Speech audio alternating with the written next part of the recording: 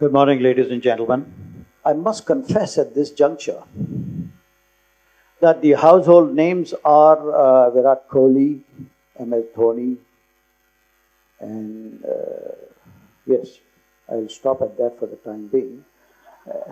Okay, there will be many more in the time to come. In the time to come for sure, who are going to become the icons in the field of sports, in particular cricket. Of 1983, I was wondering what corridors are all about. Which corridor I should start off with. But basically, it is very, very important. I must tell you how I have come on to the stage today. And let me start off by respecting the parents. It's very, very important. As a kid, my father was very discouraging. He was only grilling into my head, study, study, and study.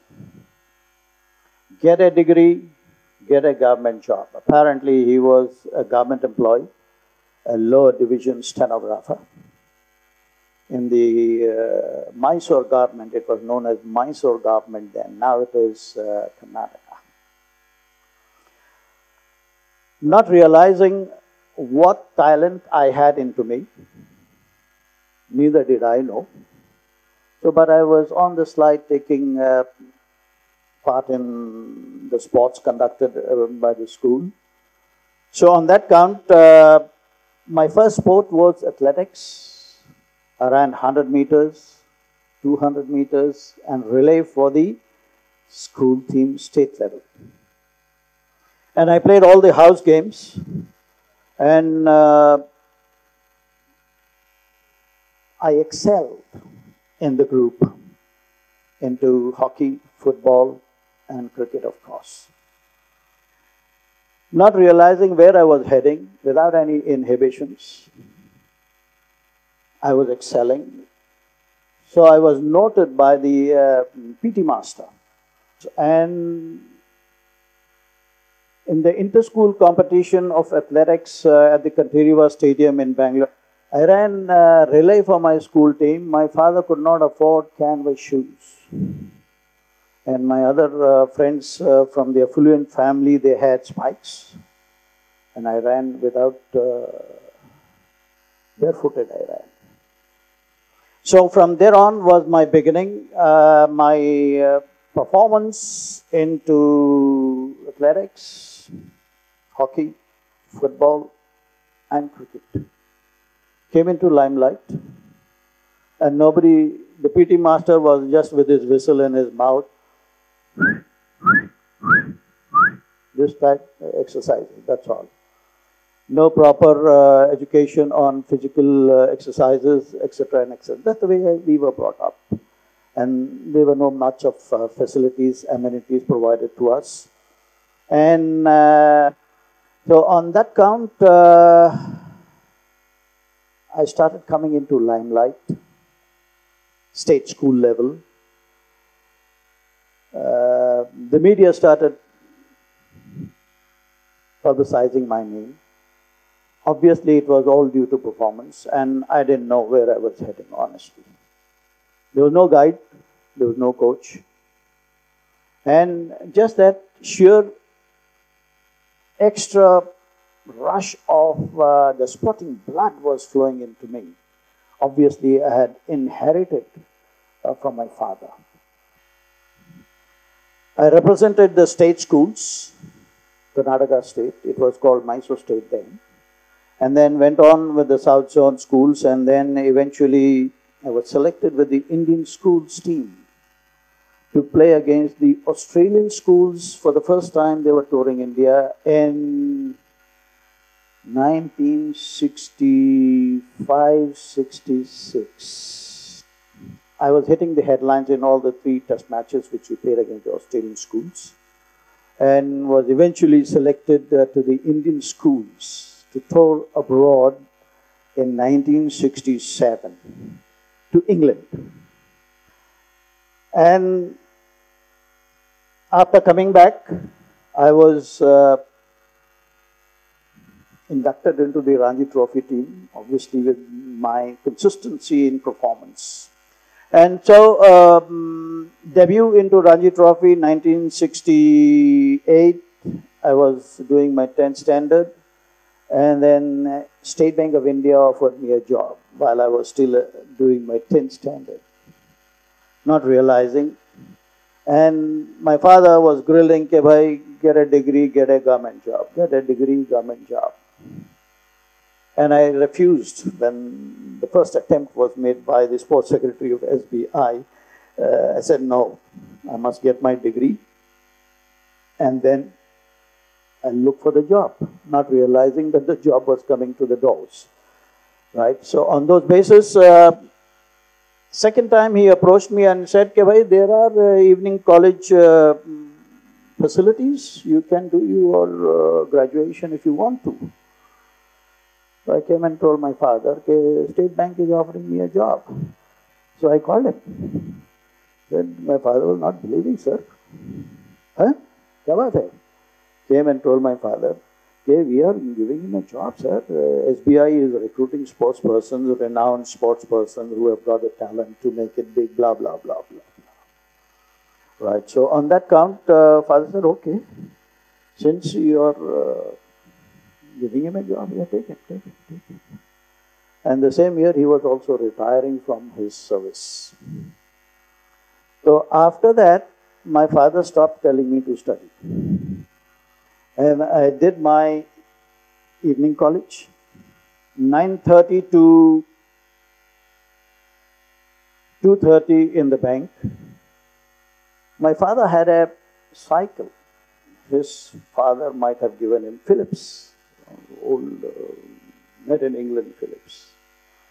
And when he retired from his service, the cycle was kept at home.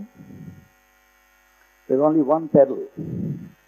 When I got the job, he said, "Well, congratulations, you've got a government job. Take my cycle." Looked at the cycle, only one pedal there. And I took that cycle, believe me, my first day into the office, State Bank of India, with one pedal, I cycled and looked around on the footpath. Cycle repair वगैरह बैठते हैं ना puncture कीचर डालने के लिए. So I stopped at that guy and I said, "Yaar, isko pedal hai to dalo yaar." He opened a junk-looking box, started searching for pedals.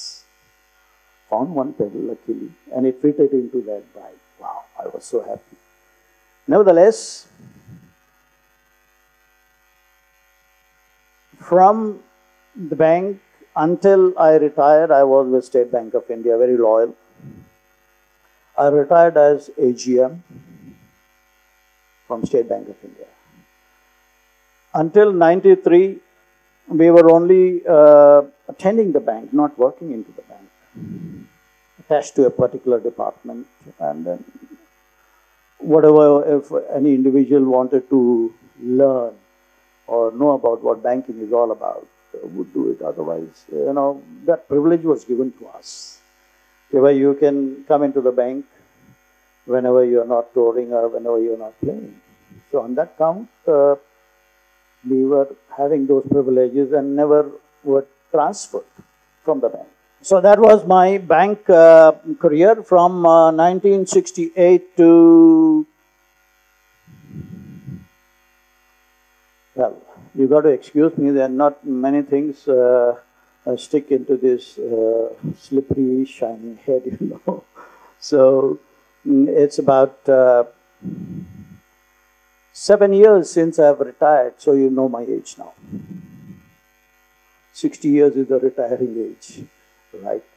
So I feel so young.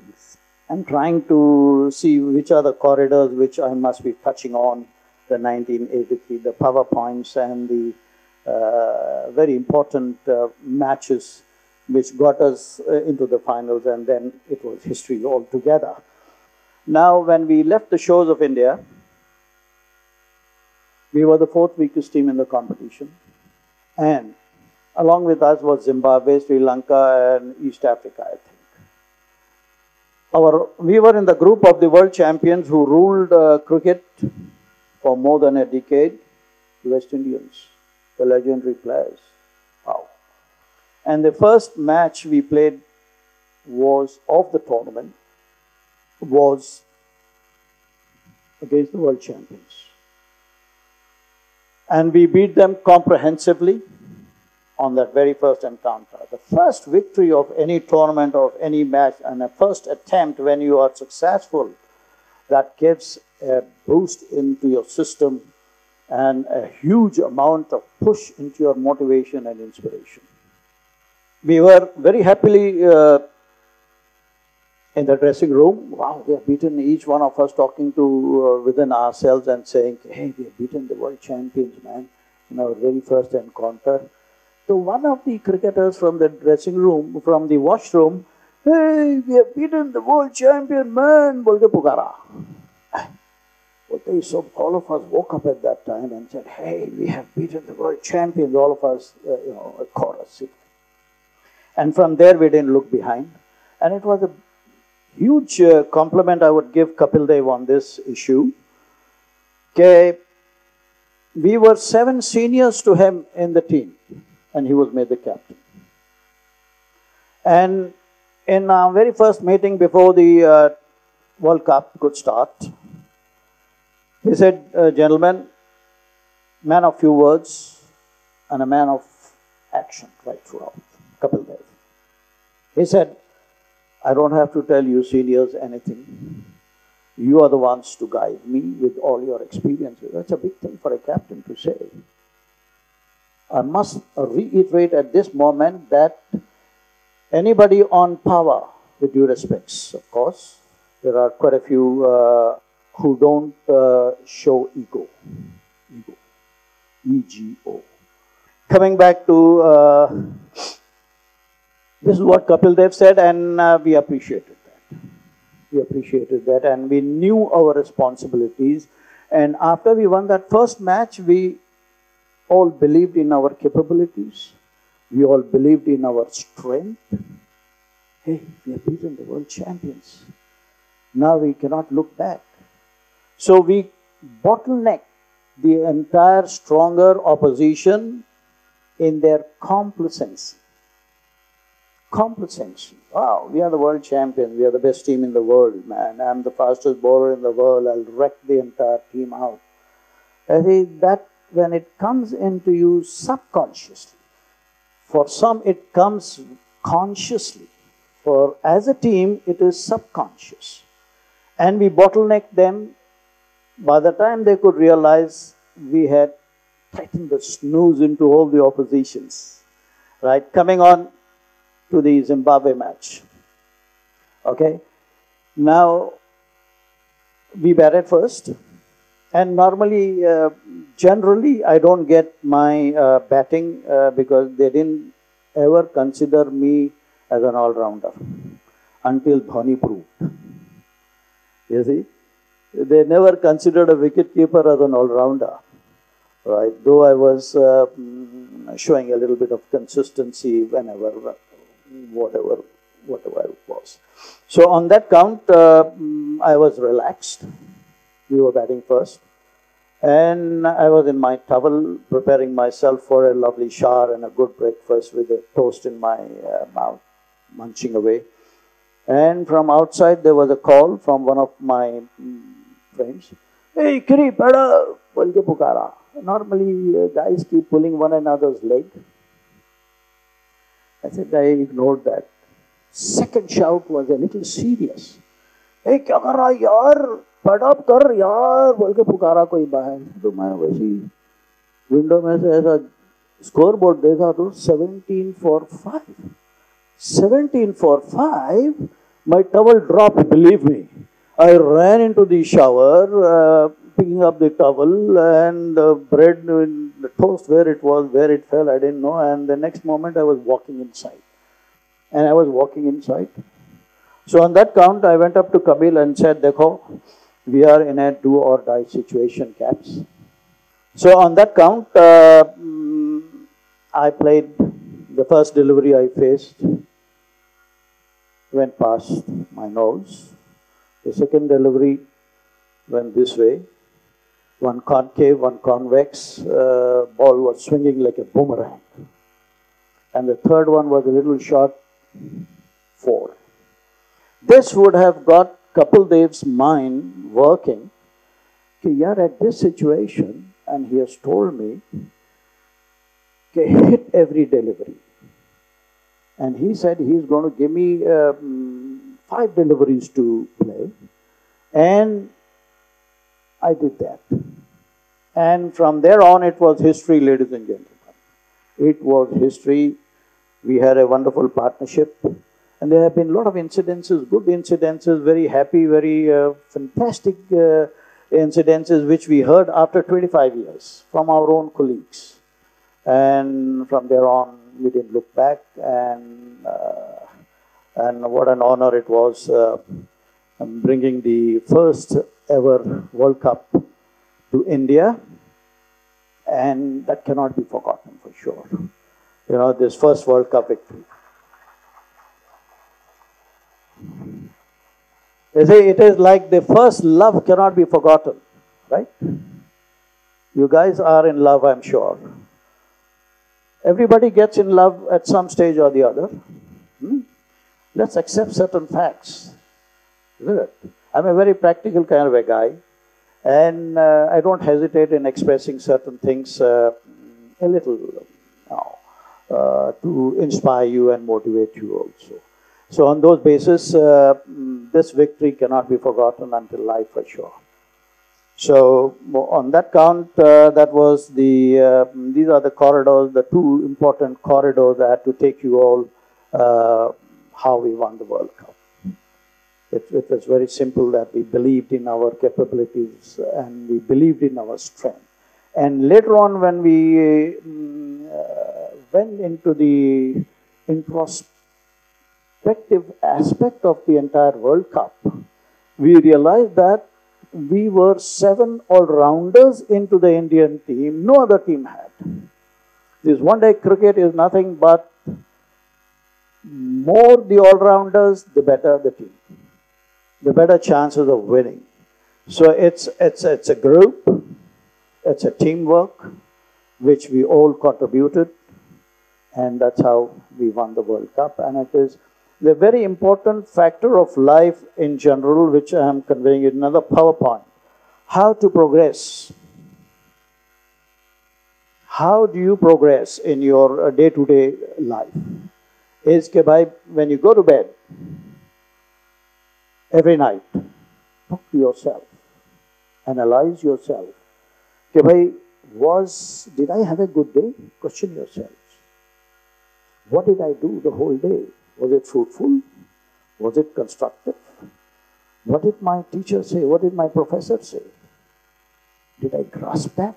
Talk to yourself. And this is how you will progress. This is how you will improve upon yourselves on a day-to-day basis. This is the best way to progress. Introspect yourselves. So this is where, you know, you improve upon. And be creative. You've got these crayons and everything, all these things, it is in front of you in a platter.